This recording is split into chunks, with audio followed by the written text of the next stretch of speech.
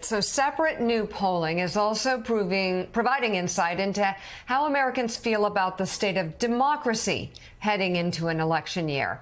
With us now with those numbers, editor-at-large for the nonprofit newsroom, the 19th, Errin Haines. She's also an MSNBC contributor. Errin, tell us what your polling found.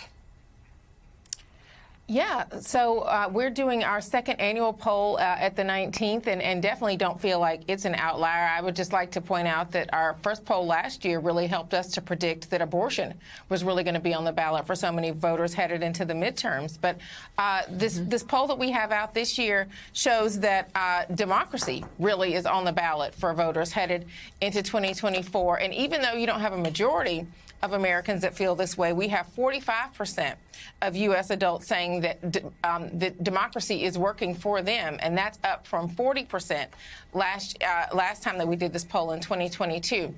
Similarly, you have a boost in U.S. adults saying that the economy is working for them specifically, and that number is up 40% this year versus 36% last year. And this is a boost that is being driven largely by Democrats.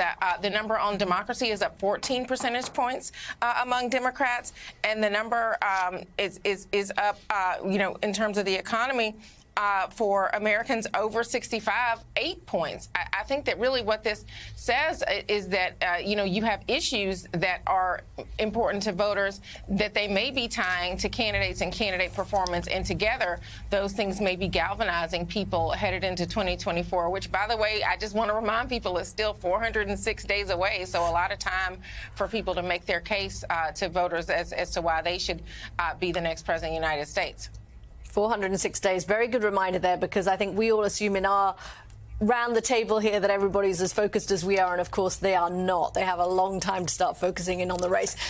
Can you unpack a little bit more those economic numbers for me? Because if you're showing numbers that show that people are more optimistic about the U.S. economy than they were a year ago, I think that's what I'm understanding. How does that tally with all of the other polls that have just come out, and actually repeated polls showing that people don't think Joe Biden is doing a good job on the economy? How does that work?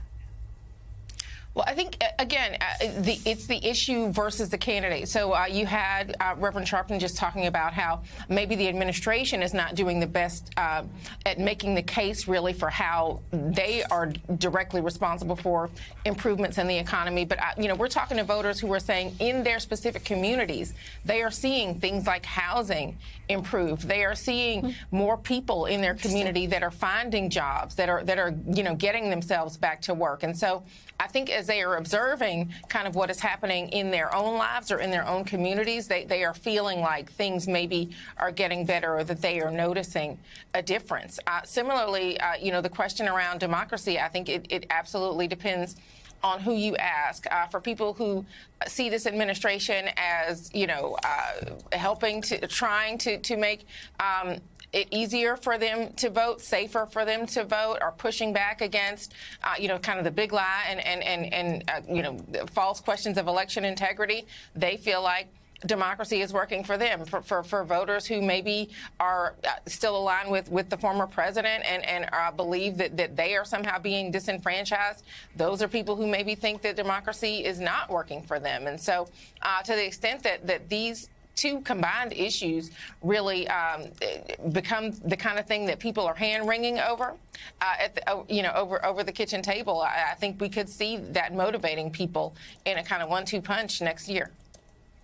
Editor-at-large for the nonprofit newsroom, the 19th, Errin Haines. Always good to see you. Thank you for being on this morning. We appreciate it.